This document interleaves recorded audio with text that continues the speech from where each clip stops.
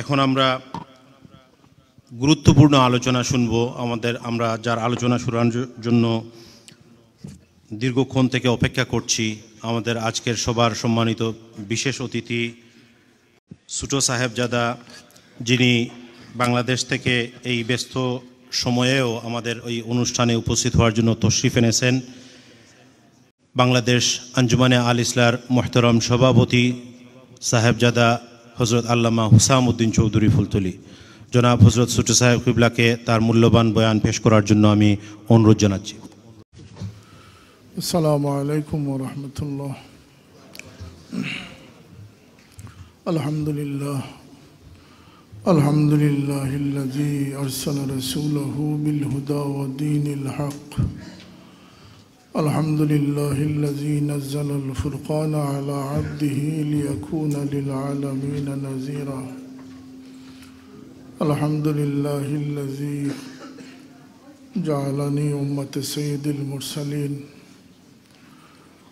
وأشهد أن لا إله إلا الله وحده لا شريك له وأشهد أن سيدنا ونبينا ومولانا محمدا عبده ورسوله صلى الله عليه وعلى آله وأصحابه ومن تبعهم بإحسان إلى يوم الدين. أما بعد، أعوذ بالله من الشيطان الرجيم. بسم الله الرحمن الرحيم. لقد جاءكم رسول من أنفسكم عزيز عليه ما عنتم حريص عليكم بالمؤمنين رؤوف رحيم. وقال النبي صلى الله عليه وسلم: يا أبا سفيان، جئتكم بكرامة الدنيا والآخرة. وقال صلى الله عليه وسلم: بعثت لأتمم مكارم الأخلاق، أو كما قال عليه الصلاة والسلام. صلى الله على سيدنا ومولانا محمد وعلى آله وأصحابه وسلم.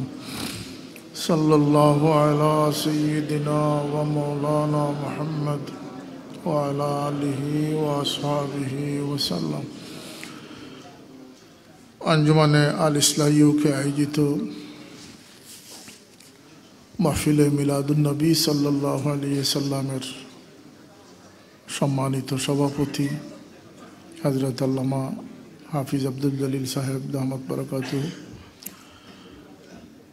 হযরত উলামায়ে কেরাম, মুরব্বিয়ানে আযম, হাজরিনে মজলিস, সামিনে আযম, আল্লাহ পাক আজকের এই মোবারক মাহফিলে আমাদেরকে শরীক হওয়ার তৌফিক দান করেছেন, আলহামদুলিল্লাহ। আজকে মাহফিলে মিলাদুন্নবী সাল্লাল্লাহু আলাইহি ওয়াসাল্লামের যেভাবে আমরা শরীক হয়েছি, এই মাহফিলের আলোচনা থেকে, এই মাহফিলের সৌন্দর্য থেকে, বরকত থেকে আল্লাহ পাক আমাদেরকে লাভবান হওয়ার তৌফিক দান করুন। বছরের পর বছর যাবে, মিলাদুন্নবী আবার আসবে। আমরা যদি না বদলাই, আমাদের যদি পরিবর্তন না হয়, পরিবর্তন এই জন্য প্রয়োজন যে আল্লাহ পাক এই পরিবর্তনের জন্য তার হাবিব সাল্লাল্লাহু আলাইহি সাল্লামকে এই জগতে পাঠিয়েছেন। এই জগৎ প্রথমে অন্ধকার ছিল। ও আয়াতুল লাহুমুল লাইলু নাসলাহু মিনহুন নাহার, অন্ধকার ছিল, আগে অন্ধকারের উল্লেখ হয়েছে। আলোর প্রয়োজন, আল্লাহ পাক এই জমিনকে আলোকিত করার জন্য আলো দিলেন সূর্যকে এবং চন্দ্রকে। প্রত্যেকটি আল্লাহ পাকের গোলাম এবং নির্ধারিত কক্ষে তারা পরিভ্রমণ করতেছে। ওয়াশ-শামসু তাজরি লি মুস্তাকাররিন লাহা যালিকা তাকদীরুল আজিজিল আলিম ওয়াল কমারা কদ্দারনাহু মানাজিল হাত্তা আদা কাল উরজুনিল কদিম। এই চন্দ্র, সূর্য, এগুলো কেন আল্লাহ সৃষ্টি করেছেন? যে পৃথিবীকে আলোকিত করার জন্য। সুবহানাল্লাহ বলবো না আমরা? মানুষের মধ্যে অন্ধকার আছে, তার নফসের অন্ধকার, জাহালতের অন্ধকার এবং শয়তানি অন্ধকার। এই অন্ধকার দূর করার জন্য আল্লাহ নিজে আলো। আল্লাহু নূরুস সামাওয়াতি ওয়াল আরদ, আল্লাহু নূরুস সামাওয়াতি ওয়াল আরদ। আসমান জমিনের আলো হচ্ছেন আল্লাহ, সুবহানাল্লাহি বিহামদিহি।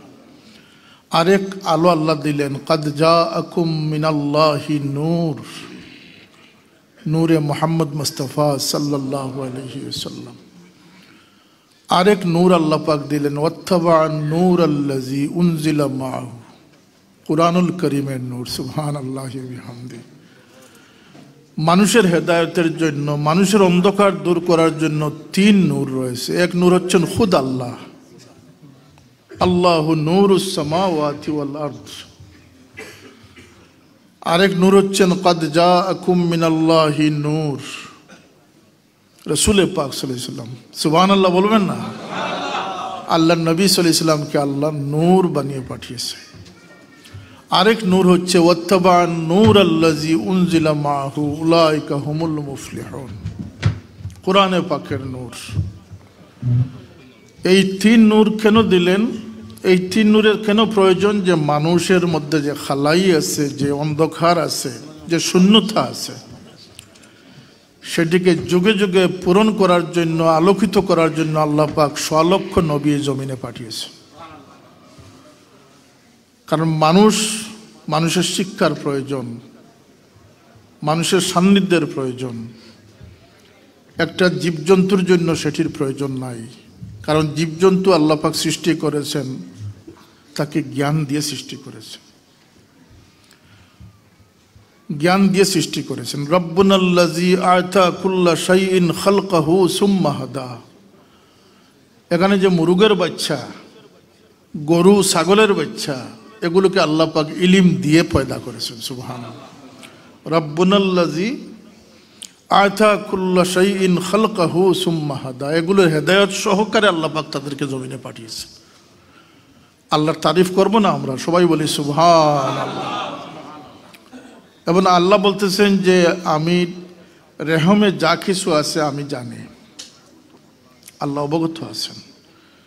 আশ্চর্যের বিষয় যে শুধু যে মানুষের মহিলারা, মানুষের মায়েরা যে গর্ভবতী আছেন, তাদের যে ওলট পালট, তাদের যে চক্ষু কান তৈরি, এগুলো নিয়েই আল্লাহ এগুলোই শুধু দেখতেছেন না। আল্লাহর কাছে এই খবর রয়েছে যে একটি সাপের ভিতরে যে আন্ডা রয়েছে, সেখানে যে ভ্রূণ রয়েছে, সে ভ্রূণটি সম্পর্কে আল্লাহ পাকের অবগতি আছে। আল্লাহ রব্বুল ইজ্জতকে আমরা যত বেশি চিনব, জানব, আল্লাহকে জানার জন্য প্রয়োজন যে আল্লাহর দিকে যে মানুষ দাবিত হয়। আল্লাহ বলতেছেন ফাফিররু ইলাল্লাহ, তোমরা আল্লাহর দিকে আসো, কথাটা বলতেছেন না। আল্লাহ বলছেন তোমরা ভাগো, সুবহানাল্লাহি বিহামদিহি, তোমরা ভাগো। ও সারিউ ইলা মাগফিরাতিন, তোমরা দৌড়ে এসো তার ক্ষমার দিকে। ও জান্নাতিন, তার বেহেশতের দিকে। কিন্তু আল্লাহ পাক বলতেছেন যে ফাফিররু ইলাল্লাহ, তোমরা আল্লাহর দিকে ভাগতে থাকো, সুবহানাল্লাহ। কারণ যে আল্লাহকে পেয়েছে, আল্লাহর রসুলকে পেয়েছে, সে সফল কাম হয়েছে। যে ব্যবসা পেয়েছে, দৌলত পেয়েছে, শুহরত পেয়েছে, আল্লাহকে পায় নাই, সে সবচেয়ে বড় নাকাম হয়েছে। যে আল্লাহকে পেয়েছে সে সবচেয়ে বেশি কামিয়াব হয়েছে। এক সাহাবায়ে কেরামদের যে ঘটনা বলি, যে তারা আল্লাহ রসুলের প্রতি তাদের যে মহাব্বত। এক সাহাবী এসে বলতেছেন, ইয়া রাসূলুল্লাহ, হাদিস শরীফের বর্ণনা, যে আমার এক প্রতিবেশীর একটি খেজুর গাছ আমার দেয়ালের উপরে এইভাবে বাঁকা হয়ে আমার ঘরের উপরে চলে আসছে। তো যখন খেজুরের মৌসুম হয়, তখন পাকা খেজুর আমার আঙ্গিনায় পড়ে। আমার বাচ্চারা এগুলো গিয়ে অনেক সময় মুখে দিয়ে দেয়, আর সেই প্রতিবেশী এসে আমার বাচ্চাদের মুখের ভিতর থেকে খেজুরগুলা বের করে নেয়। এটা আমার জন্য বড় কষ্টকর না এটা? হুজুর পাক সাল্লাল্লাহু আলাইহি ওয়াসাল্লাম বললেন যে তাকে ডাকো। সে ছিল একজন মুনাফিক, হুজুর পাক সাল্লাল্লাহু আলাইহি ওয়াসাল্লাম বললেন যে তুমি কি আমার সাথে একটা ব্যবসা করবে? জি। বলেন কি ব্যবসা? তুমি আমাকে এই খেজুর গাছটি দিয়ে দাও, বিনিময়ে তোমাকে আমি জান্নাতের খেজুর গাছ দিয়ে দিব। সে বলল, ইয়া রাসূলুল্লাহ, যদি অন্য কোনো খেজুর গাছ হইতো তাহলে আমি আপনার কথা রাজি হয়ে যেতাম, এই গাছটির খেজুর আমার বিবি বাচ্চারা বড় পছন্দ করেন, আমি এটা দিতে পারতেছি না। অত্যন্ত বিনয়ের সাথে সে বলল। প্রকান্তরে সে ছিল মুনাফিক। যখন আল্লাহর নবী বিমর্ষ হলেন, সে চলে গেল, এক সাহাবী দাঁড়ালেন, আবু তাহতা রাদিয়াল্লাহু তাআলা আনহু। বলেন, ইয়া রাসূলুল্লাহ, যদি এই ব্যবসা আমি করে দেই তাহলে আমার জন্য কি আপনার ব্যবসা মজুদ থাকবে? হুজুর পাশে বললেন, হ্যাঁ, তোমার জন্য সেটা বহাল থাকবে। পিছনে পিছনে ছুটলেন, গিয়ে বললেন যে তুমি আমাকে এই গাছটি দিয়ে দাও। বলতে, আল্লাহর নবীকেই দিই নাই, তোমাকে কিভাবে দেব? বললেন, না, তুমি দাম তো বলো, এটার মূল্য কত সেটা বলো। বলে, তোমার বাগান যদি এর বিনিময়ে আমাকে দিয়ে দাও, পুরা খেজুরের বাগান, 700 গাছ রয়েছে সেই বাগানের মধ্যে, তাহলে হয়তো আমি দিতে পারি। তাহলে কথা পাকা, তুমি তোমার কথা থেকে যেন আর নড়চড় না হওয়া। আমি কিন্তু এই বাগানের বিনিময়ে এই গাছটি খরিদ করে নিলাম। আল্লাহ নবীর দরবারে উপস্থিত হয়ে বললেন, ইয়া রাসূলুল্লাহ, আমি এই গাছটি ক্রয় করে নিয়েছি, খরিদ করে নিয়েছি। বলতে, কীভাবে নিলে? বলতে, আমি 700 খেজুরের বাগান তাকে বিনিময় দিয়েছি। হুজুর পাক বললেন যে, না, তোমার সাথে আমার এই ব্যবসা নাই।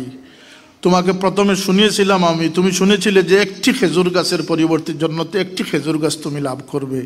হে আবু তাহতা, তোমার জন্য আমি জন্নতে খেজুরের বাগান দেখতে পাচ্ছি। সে কি খুশি! আবু তাহতা রাদিয়াল্লাহু আনহু দৌড় লাগালেন। যেহেতু খেজুর মৌসুমে পরিবার পরিজন বাগানে বসত করতেন, গিয়ে বাগানের বাহির থেকে বললেন, ভিতরে পা দিচ্ছেন না, যদি তার নিয়তের পরিবর্তন হয়ে যায়। এই বয়ে তিনি বাইর থেকে বললেন যে, উম্মে তাহতা,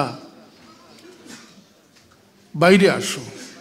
কেন? বলতে, আমি এক ব্যবসা করে এসেছি। কি ব্যবসা?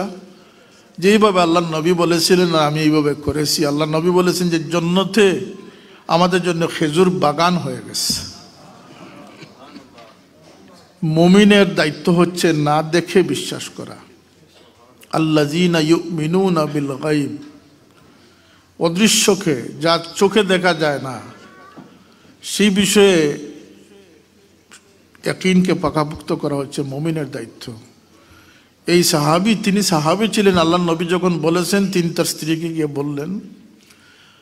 আজকের সমাজের কোনো মহিলা হলে বলতো যে, তুমি এই কি করলে? আমি কোথায় যাব? আমার বাচ্চারা কোথায় যাবে? আমরা কি খাবো? প্রশ্ন আছে না নাই? আল্লাহ নবীর সাহাবীর স্ত্রী, তিনি বললেন যে, তুমি বড় উত্তম সওদা করে এসেছো, যাও, তোমাকে মোবারকবাদ দিচ্ছি। অন্যত্র আমাদের আরেকটি বাগান রয়েছে, আমরা সেই বাগানে চলে যাব। হুজুর পাক সাল্লাল্লাহু আলাইহি সাল্লামকে আল্লাহ পাক এই জমিনে আলো বানিয়ে পাঠিয়েছেন অন্ধকার দূর করার জন্য। আর সেই আলোকে তিনি এমনভাবে প্রতিষ্ঠিত করেছেন যে তার আলোতে সাহাবায়ে কেরাম আলোকিত হয়েছে। এক সাহাবী হযরত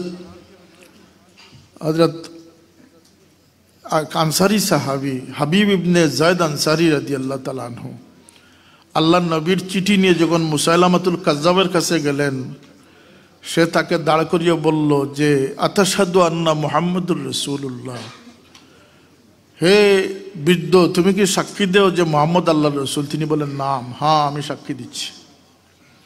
সে আবার প্রশ্ন করলো যে, আতাশহাদু আন্নী রাসূলুল্লাহ, তুমি কি একথা সাক্ষী দেও যে আমিও রসুল? তিনি বলেন, লা আসমাউ, আমি শুনতেছি না তোমার কথা। তখন সে বলেছিল যে, তুমি আমার লোক লস্কর এগুলো দেখো না? তোমার প্রাণের কোনো ভয় নাই? তিনি জবাব দিয়েছিলেন যে, আমার 12 জন সন্তান রয়েছে, দুধ পানকারী থেকে নিয়ে যুবক পর্যন্ত আমার সন্তানদের বয়স রয়েছে। আল্লাহর কসম, যখন নবীর আদেশ হয়েছে তখন আমি আমার দুধের সন্তানের দিকেও ফিরে তাকাই নাই। তোমার সৈন্য দেখার সময় আমার নাই। তোমার কি মৃত্যুর ভয় নাই? বলতে, যে জাতি রাত্রি গভীরে দোয়া করে যে, আল্লাহ আমাদেরকে গড়ে মৃত্যু দিও না, আমাদেরকে শাহাদতি মৃত্যু দান করিও, সেই জাতির সামনে তোমার মৃত্যুর ভয় কোনো কাজে আসবে না। তখন এই সাহাবীর হাত, এক হাত, দ্বিতীয় হাত, এক পাও, দ্বিতীয় পাও, এইভাবে অঙ্গহানি করতে করতে শরীরের গোশতের টুকরা উঠিয়ে উঠিয়ে বারবার প্রশ্ন করতেছিল যে আতাশহাদু আন্না মুহাম্মাদুর রাসূলুল্লাহ, তুমি কি সাক্ষ্য দাও যে মুহাম্মদ আল্লাহর রাসূল? তিনি বলতেছিলেন নাম, অর্থাৎ জীবনের শেষ রক্তবিন্দু দিয়ে তিনি আল্লাহর নবীর রিসালাতের সাক্ষী দান করেছেন।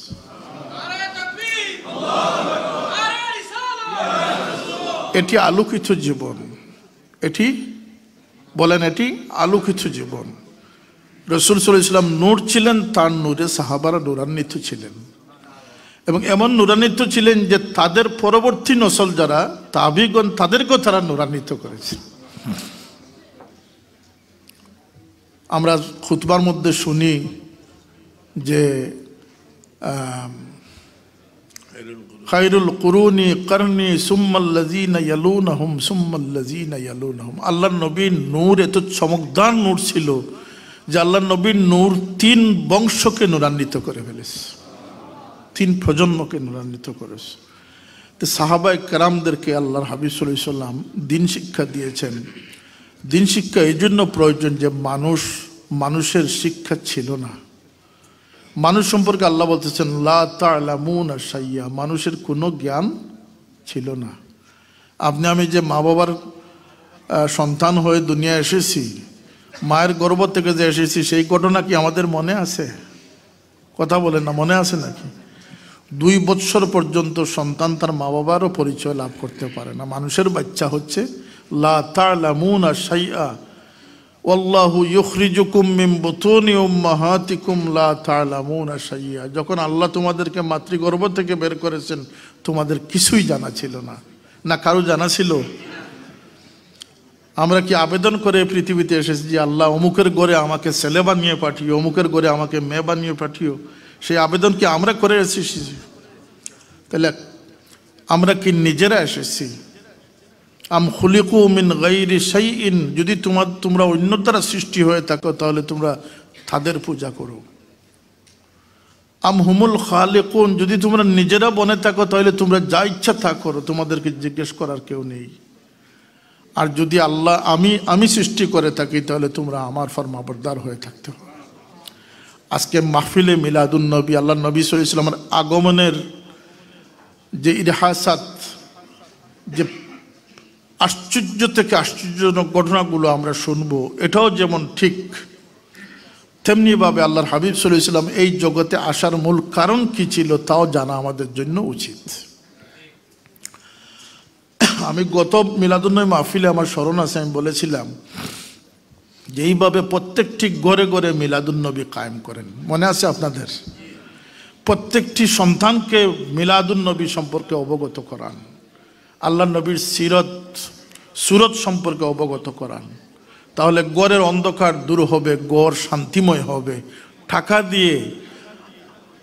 টাকা দিয়ে ব্যাংক ব্যালেন্স দিয়ে গড়কে শান্তি করতে পারবে না। প্রত্যেকটি গড়ে আগুন জ্বলতেছে, কথা ঠিক না? ঠিক না?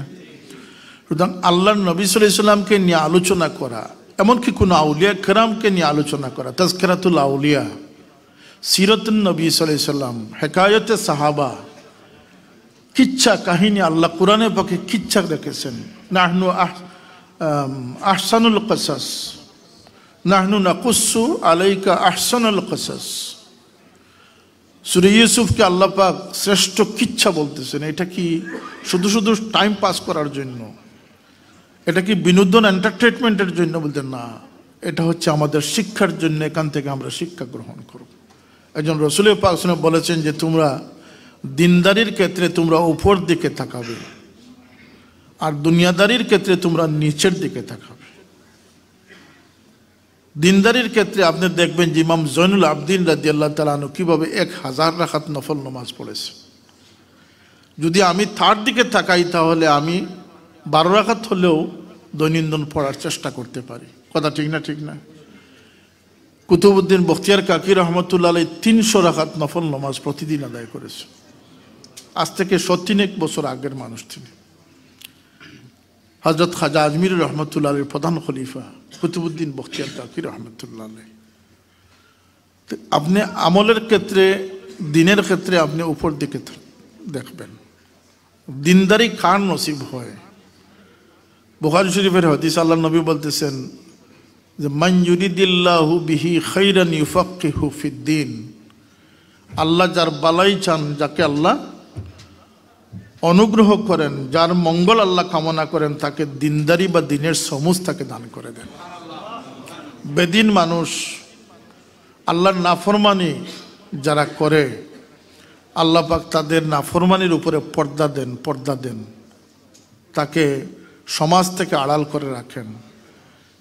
সে অনেক মিথ্যাবাদী, অনেক বড় মিথ্যাবাদী, পাপাচারে লিপ্ত, কিন্তু আল্লাহ পাক তার সেই পাপের কথাটা, আল্লাহর একটি নাম হচ্ছে সত্তার আল আয়ুব, আল্লাহ তার বান্দাদের আইবকে ডেকে রাখেন। গফার আজ-জুনুব, তিনি গুনাহসমূহকে ক্ষমা করে দেন। আল্লাহর সিফত নিয়ে ভাববার সময় আমাদের নেই। আমরা কিছুই জানি না, কিছুই চিনি না, আমরা টাকা, পাউন্ড, ডলার চিনি। এই হচ্ছে আমাদের দুরবস্থা। 99টি আল্লাহর সিফত রয়েছে। আল্লাহর সিফত কি 99-এর মধ্যে সীমাবদ্ধ?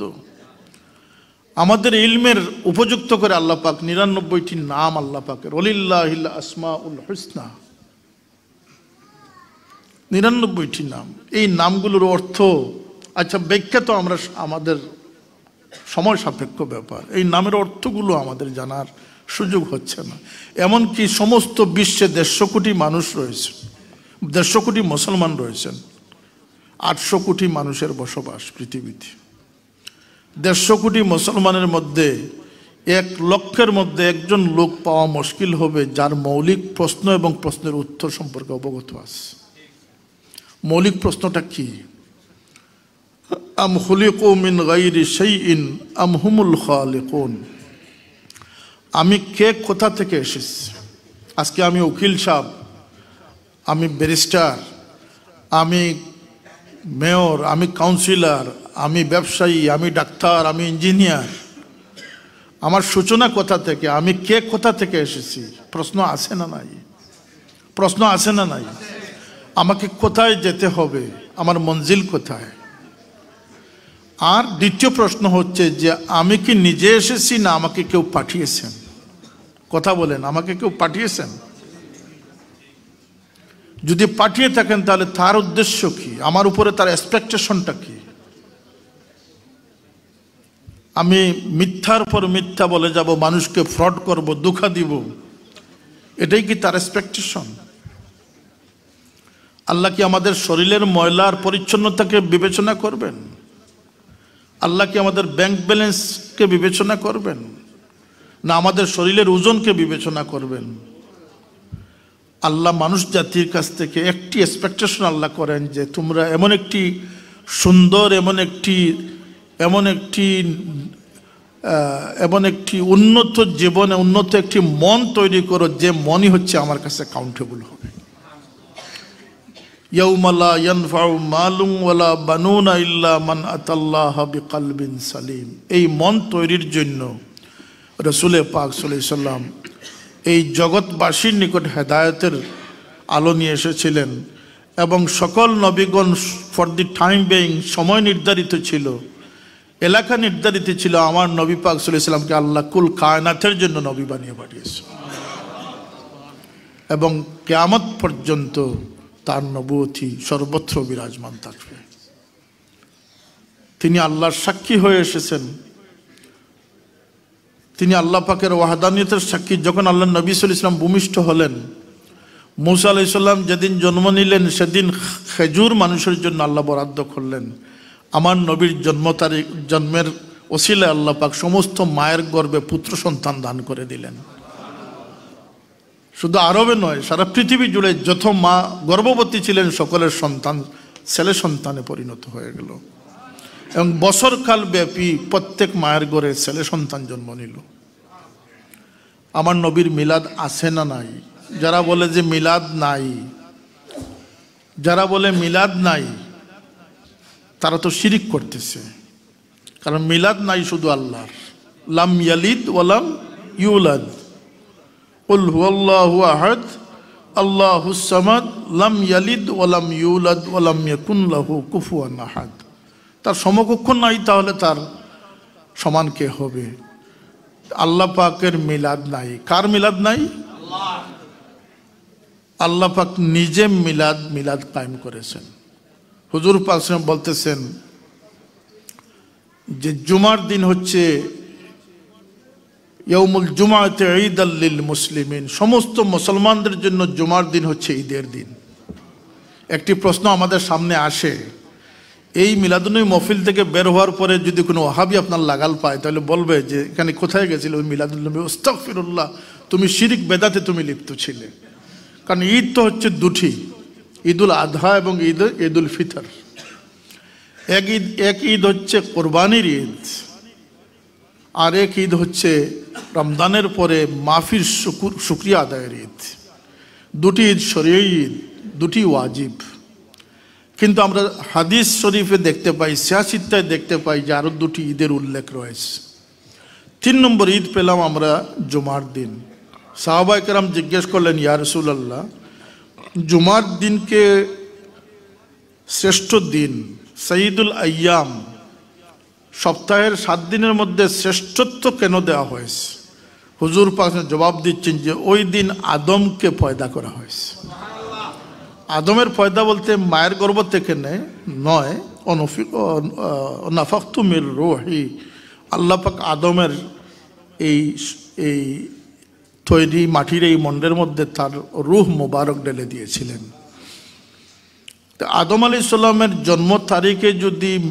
জন্ম তারিখ যদি ঈদ হতে পারে, তো আমার নবীর জন্মের তারিখ ঈদ হতে পারে না? আদম আলাইহিস সালাম তো প্রায় 300 বছর এই জমিনে কেঁদেছেন তার সেই নিষিদ্ধ ফলের খেসারত হিসাবে। কিন্তু যেদিন আরফার ময়দানে বললেন যে আয় আল্লাহ, মুহাম্মদুর রাসূলুল্লাহর ওসিলায় আপনি আমাকে মাফ করেন, আল্লাহ জানতে চাইলেন যে আদম, তুমি মাফি তো পাবে, ঠিক আছে, তোমার মাফি পাওয়ার তো কাজ করে ফেলেছো, কিন্তু তুমি আগে বলো যে তুমি মুহাম্মদকে কিভাবে চিনলে? আল্লাহ, যখন আমার মধ্যে রূহ দান করেছো তখন আমি আরশের পায়ার মধ্যে এবং জন্নতে থাকাকালীন জন্নতের প্রত্যেকটি পাথায় পাথায় যার নাম আপনার নামের সাথে মিলিত দেখেছি, তিনি হচ্ছেন মুহাম্মদুর রাসূলুল্লাহ।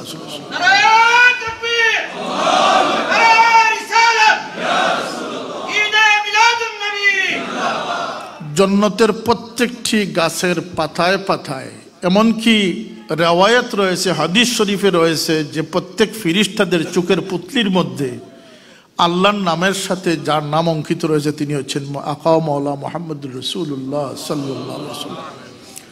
আল্লাহ নবী জিজ্ঞেস করেছেন যে আল্লাহ, আপনি আদমকে সফিহুল্লাহ বানিয়েছেন, ইব্রাহিমকে খলিলুল্লাহ বানিয়েছেন, মুসাকে কলিমুল্লাহ বানিয়েছেন, দাউদের জন্য আপনি লোহা নরম করে দিয়েছেন, আপনি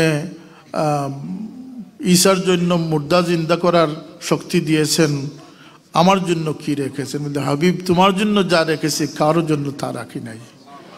আল্লাহ সেটি কি বলতে,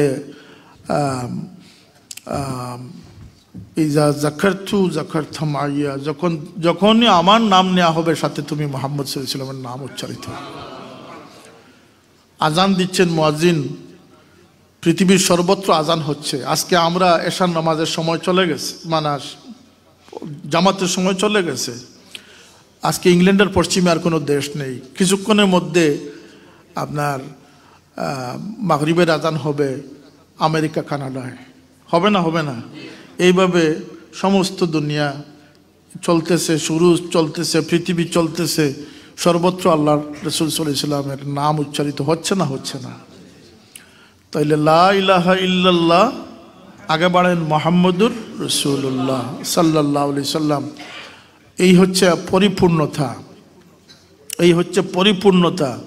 আল্লাহ পাক তার হাবিব সাল্লাল্লাহু আলাইহি ওয়াসাল্লামকে তার নামের সাথে তার নামকে শামিল করে নিয়েছেন। এবং আদম আলাইহিস সালামের যখন বিবাহ হলো হযরত হাওয়া আলাইহিস সালামের সাথে, আল্লাহ বললেন যে আদম, তুমি মহরানা দাও। আল্লাহ কি মহরানা দিব? তো বেহেশতের মধ্যে বিবাহ হয়েছে, বেহেশতে সোনা মণি মুক্তার অভাব আছে? আল্লাহ তো বলতে পারছেন যে 2 মণ 4 মণ দিয়ে দাও। আল্লাহ বলছেন যে তোমার নসলে আমার হাবিব আনেওয়ালা আছেন, তার উপরে দুরুদ পাঠ করো। তাহলে দুরুদ এক রেওয়ায়ত মতো 20 মর্তবা, হাওয়া 20 বার, আদম 20 বার। আরেক রেওয়ায়তে রয়েছে যে একবার দুরুদ পাঠ করো। তাহলে যারা হালালি আদম সন্তান, আদম আলাইহিস সালামের নসলে বনি আদম, কিয়ামত পর্যন্ত যত মানব জাতি পৃথিবীতে আসবে প্রত্যেক মানব জাতির মধ্যে আল্লাহর নবীর দুরুদের সদকা রয়ে গেছে, আছে না নাই? যেহেতু আমাদের আব্বা আম্মার বিবাহ হয়েছে দুরুদে মুস্তফার তুফেলে, সুতরাং আল্লাহর হাবিব সাল্লাল্লাহু আলাইহি সাল্লামের দুরুদের সদকা প্রত্যেক মানব ইনসানের উপরে রয়েছে, আছে না নাই? কথা বলেন, আছে না নাই? কারণ সেই দিনের মহারণা ছিল রাসূল পাক সাল্লাল্লাহু আলাইহি সাল্লামের উপরে দুরুদ পাঠ। এবং আল্লাহর হাবিব সাল্লাল্লাহু আলাইহি সাল্লাম যখন দুনিয়াতে এসেছেন সকলের আগে তিনি, কথা বলেন, সকলের আগে তিনি এসেছেন সকলের পরে। আলমে আরওয়াতে আল্লাহ পাক সকল নবী রাসূল থেকে অঙ্গীকার নিয়েছেন যে এই নবীর উপরে যদি ঈমান আনো এবং তাকে সাহায্যের অঙ্গীকার করো তাহলে তোমাদেরকে নবুয়তি দেওয়া হবে। তখন সকলে বলেছিলেন যে হ্যাঁ আমরা মেনে নিলাম এবং তার এই অঙ্গীকারে আমরা আবদ্ধ হলাম। তখন আল্লাহ পাক তাদেরকে নবুয়তি দিলেন। ৬ লক্ষ নবী পৃথিবীতে এসেছেন, সকলেই আল্লাহ প্রেরণ করেছেন, আল্লাহ প্রেরণ করেছেন। সহিফা ছোট ছোট কিতাব দিয়েছেন, কিতাব ছাড়াও নবী এসেছেন। এর মধ্যে 4টি বড় বড় কিতাব, তৌরাত, ইনজিল, জবুর, কোরআনে আজিম। কিন্তু কোন নবীর জন্মের আগে নবী কেন্দ্রিক কোনো ঘটনা নয়, আমার নবীর জন্মের হাজারো বছর আগের নবীর থেকে ঘটনা ঘটেছে।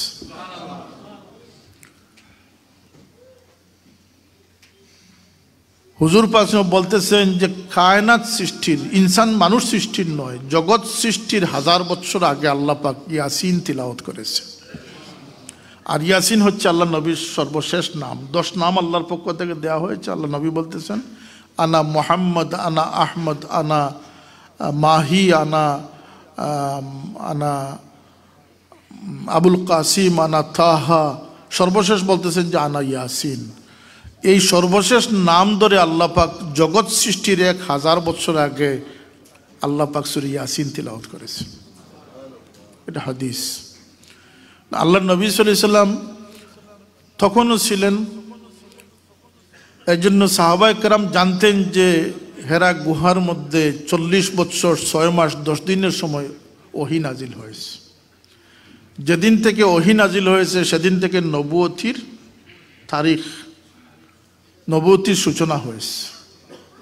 কথা বলেন, ঠিক না ঠিক না? সকল সাহাবী অবগত আছেন যে হযরত খাদিজাতুল কুবরা রাদিয়াল্লাহু তাআলা আনহার সাথে বিবাহ বন্ধনে আবদ্ধ হওয়ার পরে আল্লাহর নবী গারে হেরার মধ্যে, হেরা গুহায় যখন ধ্যানমগ্ন ছিলেন তখন জিবরিল আমিন এসেছিলেন। জানা আছে না আমাদের সকলের? কিন্তু আবু হুরায়রার মতো সাহাবী, হযরত ওমর রাদিয়াল্লাহু আনহুর মতো সাহাবী জিজ্ঞেস করতেছেন ইয়া রাসূলুল্লাহ মাতা ওয়াজাবাত লাকান নবুওয়া। প্রশ্নের ধরনটা দেখেন যে কখন আপনি নবী হয়েছেন। জবাব তো ছিল যে 40 বছর 6 মাস 10 দিনের সময় আমি নবী হয়েছি। আল্লাহ নবী বলতেছেন যে কুনতুন নাবিয়্যান ওয়া আদামা বাইনার রূহ ওয়াল জাসাদ। আদমের দেহ এবং রূহের মধ্যে যখন খেলানালা চলতেছে তখনও আমি নবী বনে বসে আছি। আনা আউয়ালু, আমি প্রথম। কে প্রথম? মুহাম্মদুর রাসূলুল্লাহ সাল্লাল্লাহু আলাইহি ওয়াসাল্লাম। তার জন্মের আগে তাকে কেন্দ্র করে ঘটনায় পৃথিবীতে ঘটেছে এমন শত ঘটনা রয়েছে, সময়ে স্বল্পতা। তার জন্ম যখন হলো তখন আল্লাহ পাক যে নিজাম কায়েম করলেন, উলিদা ইয়তীমান, তিনি এতিম হয়ে এসেছেন। তিনি কোনো লাডলা, কোনো রাজপুত্র হয়ে আসেন নাই, কোনো ধনকুবের হয়ে আসেন নাই, তিনি কোনো প্রিন্স হয়ে আসেন নাই। তিনি এমন এক ঘরে জন্ম নিলেন যার পিতা 6 মাস আগে পৃথিবী থেকে বিদায় নিয়েছে। ইয়তীমান মিসকিনান। আল্লাহ নবী বলতেন না যে আল্লাহ আমি গর্বিত, আমাকে তুমি মিসকিন বানিয়ে দাও। আর হুজুর পাকের জীবন কিভাবে অতিবাহিত হয়েছে। আল্লাহ নবী এতিম হয়ে দুনিয়াতে এসেছেন, আর যেদিন আল্লাহ নবীর রেহলত হয়, যেদিন তার ওফাত শরীফ হয়, সেদিন আম্মাজান আয়েশা সিদ্দিকা বলতেছেন যে আমার ঘরে এইটুকু তেল ছিল না বাতি জ্বালানোর জন্য, আমি পার্শ্ববর্তী ঘর থেকে দাঁড় করে এনে বাতি জ্বালিয়েছি। এই হচ্ছে আমার নবীর জীবনের হালচাল। হুজরা মোবারকে আল্লাহর নবী আরাম থেকে উঠেছেন, সাইয়েদনা ওমর রাদিয়াল্লাহু আনহুর মতো হস্তি সেখানে উপস্থিত হয়েছেন। বলতেছেন, ইয়া রাসূলুল্লাহ, একই দৃশ্য দেখতেছি যে আপনার বদন মুবারকে চাটাইয়ের দাগ লেগে আছে। ইয়া রাসূলুল্লাহ, একটু হলে তো আপনি উন্নত জীবনের অধিকারী হতে পারতেন। আজকে কিসরার বাদশার অবস্থা দেখেন, আজকে রোমের বাদশার অবস্থা দেখেন। হুজুর বললেন, গা জাড়তে জাড়তে বললেন, ওমর, তাদের জন্য দুনিয়ার জীবনে শান্তি, আমাদের আখেরাতের জীবনে শান্তি আল্লাহ বাকি রেখেছে। আমাদের যা সুখ রয়েছে সেটা আমরা আখেরাতে গিয়ে লাভ করব। এই হচ্ছে আল্লাহ নবীর জীবন। কিন্তু আল্লাহর নবী কোনো দরিদ্র ছিলেন না, আল্লাহর নবী কোনো ফকির মিসকিন ছিলেন না। কারণ যার আল্লাহ রয়েছে তার সব রয়েছে, যার আল্লাহ রয়েছেন তার সব রয়েছে। আল্লাহর নবীর উম্মতের মধ্যে এমন ঘটনা প্রবাহ রয়েছে, ঘটনাবলী রয়েছে যে উম্মতের জন্য জান্নাতের দস্তরখান এসেছে।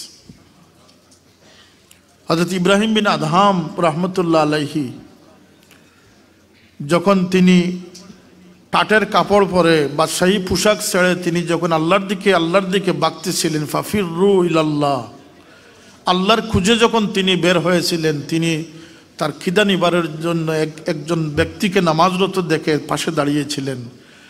তিনি বললেন, তুমিও নামাজ পড়ে নাও, তোমার জন্য আমি খাবার ব্যবস্থা করতেছি। জান্নাতি খাবার তার সামনে উপস্থিত হয়েছে। যিনি এখানে ছিলেন তার নাম হচ্ছে খিজির আলাইহিস সালাম। যদি খিজির আলাইহিস সালামের বরকতে ইব্রাহিম বিন আদহামের জন্য বেহেশতি খাদ্য আসতে পারে, আমার নবীর জন্য কি আসতে পারে না? কিন্তু আল্লাহ নবীর সাহাবী বলতেছেন, ইয়া রাসূলুল্লাহ, আমার পেটের মধ্যে পাথর বেঁধে নিয়েছে। আল্লাহ নবী বলতেন, তুমি একটি বেঁধেছো, আমি নবী দুইটি বেঁধে রেখেছি। তার জীবনের আদর্শ, তার আখলাক। যে বছরান্তে আমরা মিলাদুন নবী করি, আলহামদুলিল্লাহ 15-20 হাজার পাউন্ডের অ্যারেঞ্জমেন্ট।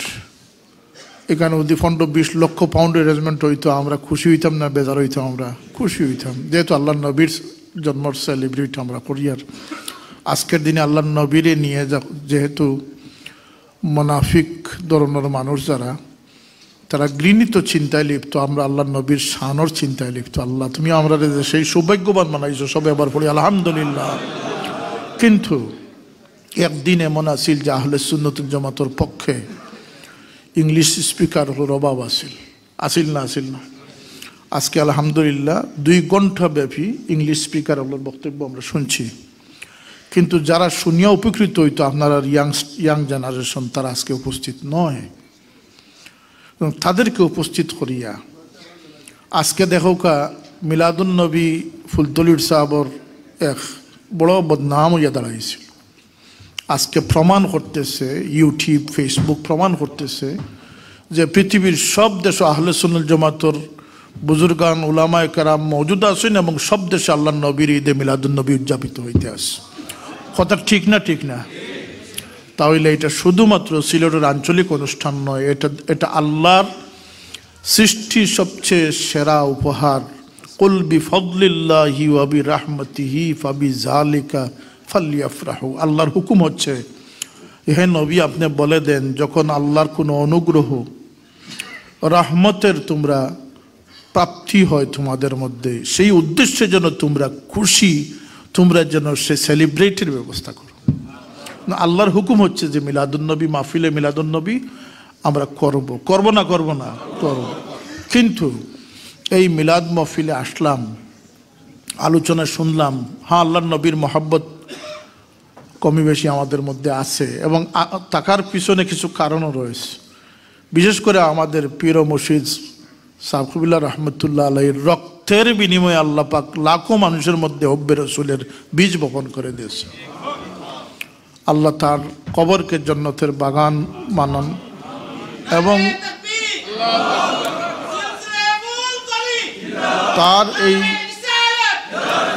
তার এই সদকা, তার এই ত্যাগ আল্লাহ রাস্তায় যেন এ থেকে কিয়ামত পর্যন্ত আহলে সুন্নাত জামাতের নিশান বরদার তৈরি হন, আল্লাহ পাক সেই তৌফিক যেন দান করেন।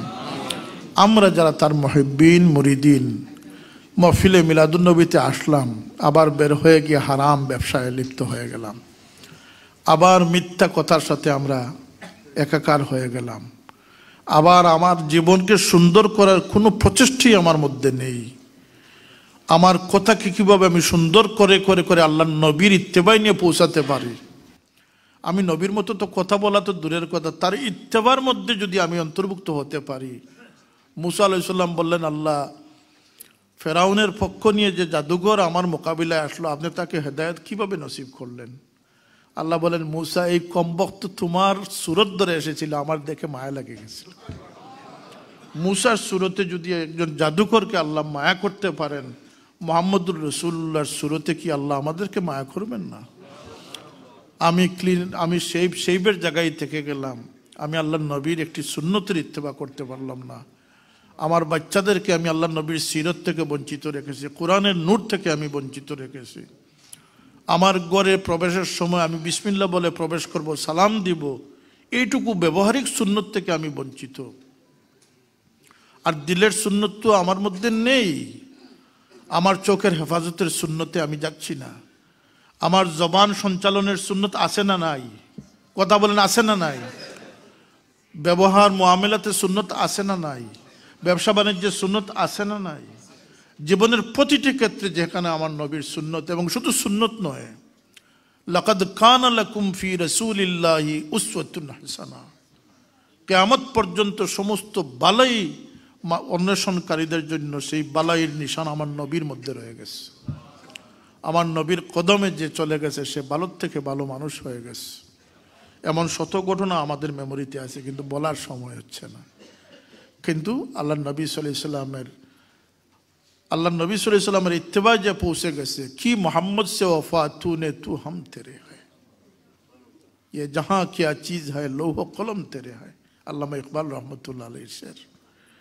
মোহাম্মদ সাল্লাল্লাহু আলাইহি সাল্লামের গোলাম যারা বনে গেছে, তাদের মধ্যে তারা আল্লাহকে পেয়ে গেছে। আমরা আল্লাহ নবীর গোলামির থেকে আমরা অনেক দূরে, তার ইত্তেবা থেকে আমরা দূরে, তার মতো মন মানসিকতায় আমরা পৌঁছতে পারতেছি না, এবং আমাদের প্রচেষ্টা নাই। সবচেয়ে বড় দুঃখের বিষয় হচ্ছে আমাদের গড়কেও সাজাতে পারি নাই, জীবনকেও সাজাতে পারি নাই, জাহিরকেও সাজাতে পারি নাই, অন্তরকেও সাজাতে পারি নাই। আমাদের চোখ, কান, নাক তার ইত্তেবায় আমরা পরিচালনা করতে পারি না। কত ব্যর্থতা আমাদের মধ্যে। এই জন্য তো আমাদের গড়গুলোতে আগুন ধরে গেছে। আগুন আছে না নাই? টাকা আছে কিন্তু শান্তি নেই। টাকা আছে, শান্তি নেই।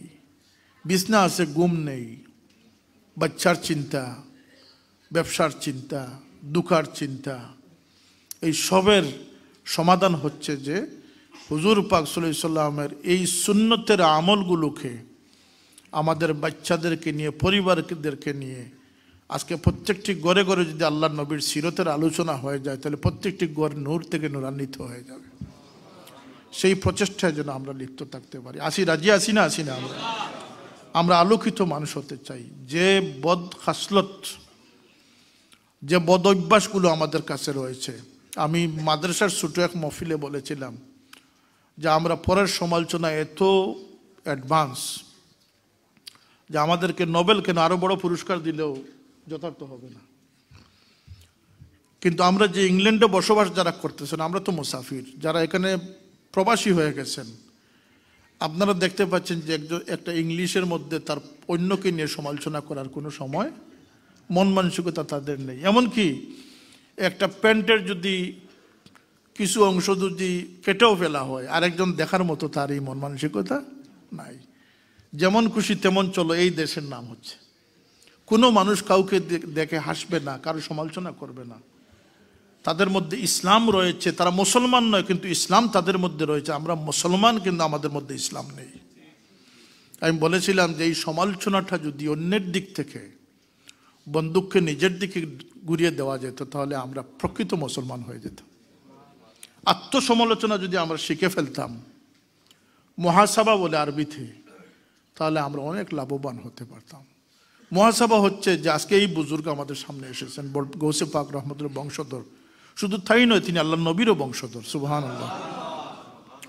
দুনিয়া জুড়ে আহলে সুন্নাত জামাতের বুজুর্গান কেরাম আছেন না আছেন না? আজকে আপনাদের জন্য সৌভাগ্য, অপরচুনিটি যে আপনাদের দারুল হাদিস থেকে স্কলাররা বের হয়েছেন। আপনাদের জন্য ইচ্ছে বড় সুখবর কি হতে পারে? সেই কানন স্ট্রিটের সেই জীর্ণ শীর্ণ গড় থেকে শুরু হওয়া দারুল হাদিস আজকে স্কলার সৃষ্টি করেছে। সবাই বলি আলহামদুলিল্লাহ। এটা এই মিলাদুন নবীর তুফেল বরকত ছাড়া আর কি হতে পারে? সুতরাং আপনাদের সন্তানদেরকে দ্বীনি তালিম, এবং বলবেন যে আমাদের বক্তা নেই, আমরা ইন্টারনেটে ঢুকলেই খালি সালাফি লামজবি, এগুলো তো আমাদের নিজ মনা মন মানসিকতা ছাড়া আর কিছু নয়। যারা আহলে সুন্নত খুঁজবে তারা আহলে সুন্নতের অস্তিত্ব সারা পৃথিবী জুড়ে খুঁজে পাবে। আপনাদের সন্তানদেরকে সেইভাবে সেই তরবিয়ত দান করেন, গড়গুলোকে সেইভাবে নবীর। এক মাদ্রাসার প্রিন্সিপাল বললেন, আমি সময় নষ্ট হচ্ছে আমি বুঝতেছি, কিন্তু আমাকে দু এক কথা না বললেই হচ্ছে না। বললেন যে মাদ্রাসায় তখন আর মসলক থাকবে না। আমি বললাম এই মাসে মসলক থাকলেও বা কি, না থাকলেও বা কি? কেন বলতে এই ফুলতলি সাহেবের মসলক কি? ফুলতলি সাহেব কি পছন্দ করেছেন যে জোহরে আজান হবে আর ছাত্ররা বাজারে চলে যাবে নামাজ বাদ দিয়ে? এটা কি আহলে সুন্নাত হতে পারে? যেখানে আল্লাহ নবীর উসওয়া থাকবে সেখানে ফুলতলি সাহেবের মসলক থাকবে। কথা ঠিক না? ঠিক না? তা আমি আপনাদের কাছে গুজারিশ করতেছি, অনেক সবাই আমার বয়সে বড় হবেন, যে একটু আমরা দিন বদলের সময় এসেছে। আমাদের সেই চালচলনকে, সেই ধাঁচ, সেই রেওয়াজকে আমরা পরিবর্তন করা দরকার আছে না নাই? যদি আমাদেরকে আমরা সাফল্য বানাতে চাই, যদি আমাদের সন্তানদেরকে আমরা সফল বানাতে চাই, তা আমাদেরকে একটু অভ্যাস পরিবর্তন করতে হবে। আমাদের সেই খামখেয়ালি অভ্যাসকে আমরা, সেই সোসাইটিকে, আমার ছেলের বিবাহ হবে, যদি গায়ে হলুদ না হয়, নাচ কীর্তন না হয়, তা মানুষ কি বলবে? যেদিন আল্লাহকে খুশি করার জন্য এই সোসাইটিকে লাথি মারতে পারবেন, সেই দিন আপনি ইনসানে কামিল, মোমেনে কামিল হবেন। এজন্য আমার উদাত্ত আহ্বান হচ্ছে যে আঞ্জুমানে আল ইসলাহ এই ডাকি দিচ্ছে, প্রত্যেকটি শহরে শহরে এইভাবে দুর্গ গড়ে তোলেন, যাতে আর কোনো বেয়াদব, কোনো হাবি সেখানে গিয়ে আর ফতোয়াবাজি করতে না পারে। প্রত্যেকটি গড়কে সেইভাবে প্রতিরোধ্য ব্যবস্থা করে তোলেন, যাতে সেই গড়ের সন্তানকে সুবল মারতে না পারে।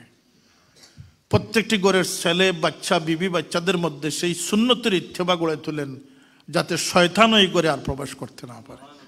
আল্লাহ সেই তৌফিক আমাদেরকে তুমি দান করো। আমিন। আজকের মিলাদুন নবীতে এই দোয়াই যেন আমাদের সকলের থাকে। আল্লাহ আমাদেরকে পরিবর্তিত, আমাদেরকে সুন্দরতম আদর্শের জীবন তুমি নসিব করে দাও। আমরা কিছুই করতে পারিনি, আমরা ব্যর্থ। বলেন আমরা ব্যর্থ না? ব্যর্থ নয়। আমার ব্যবসা আল্লাহর পছন্দের ব্যবসা বানাতে পারি নাই। আমার গড়, আমার সন্তান, আমার বিবি বাচ্চা, আমার সম্পর্ক, আমার মুআমালাত, আমার নিসবতকে আমি আল্লাহ নবীর সুন্নতের ইত্তেবা আনতে পারি নাই। আমি শয়তানের গোলামিতে লিপ্ত রয়েছি। আল্লাহ সেই হেদায়েত আমাদেরকে তুমি নসিব করে দাও। ওয়া আখিরু দাওয়ানা আলহামদুলিল্লাহি রাব্বিল আলামিন। আসসালামু আলাইকুম।